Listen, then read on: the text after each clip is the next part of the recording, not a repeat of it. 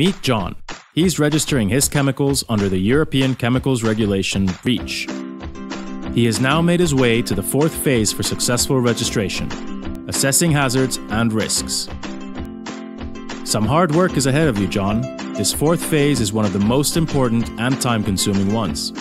First, John and his co-registrants need to gather data on their substance properties in order to define the possible hazards it can cause. Second, they need to know how their substance is used. Their customers' industry associations are a good place to start. Here's a tip: gather all this information in parallel to be able to register on time. From the hazards and uses, John and his co-registrants can identify whether risks are caused by using their substance, and they can recommend what measures to take to still be able to use the substance safely. John, the information you need depends on your tonnage and your uses. ECHA has compiled the most relevant information on what to consider in its guide for small company managers. You and your co-registrants may already have some of the information.